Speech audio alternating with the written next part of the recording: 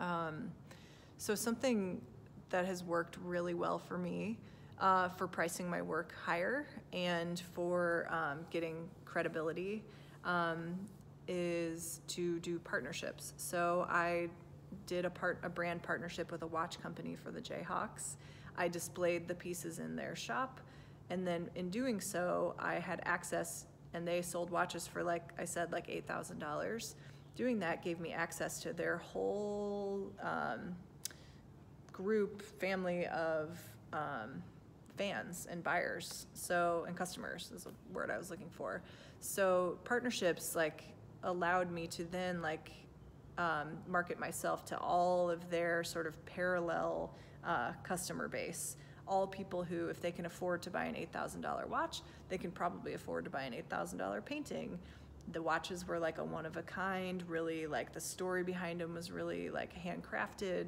Like it was a great business parallel for me. And so that lifted me up to his level by him endorsing me.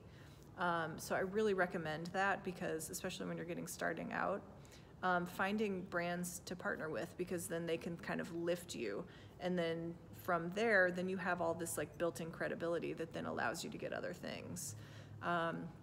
So then I just recently partnered with another, a jewelry store who donated some diamonds for the Wonder Woman painting I did. And that was, again, like people go there to buy their big diamonds, and their customer base then associates me with diamonds. And that's like a really positive brand partnership. So brand partnerships are really great. And pricing your work at a higher level is pricing it kind of in like the luxury space.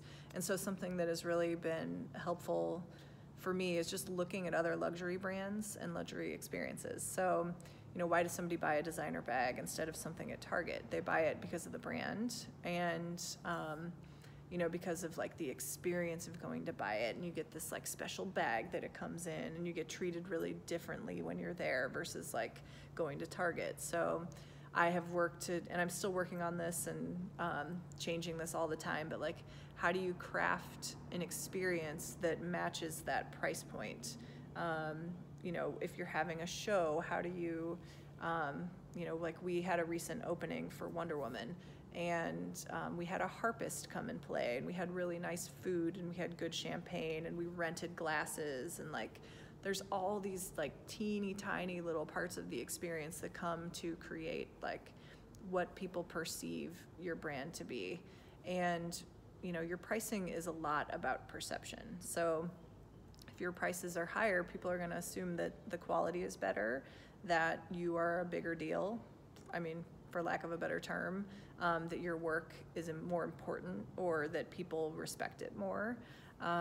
You know, not all buying public are specific art collectors. There's this very small amount of people who collect art, and there's this big group of people who have walls and money and appreciate a great story. And like, if you're going for this collector base, you know, it's like this big, then you're probably going like the gallery route and kind of the traditional way. But there's all these people out there who love art and love color and love whatever subject it is that you're painting.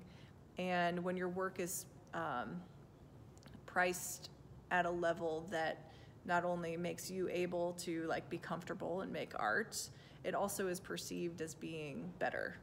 So, so pricing it, you know, you just have to back up that pricing, like I said, with some of that experiential stuff.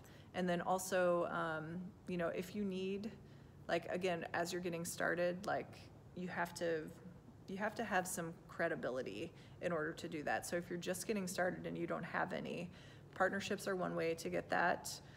PR is another way. And I think like something everybody should do is put together a press kit for themselves and then pitch it to any publication you want to be in.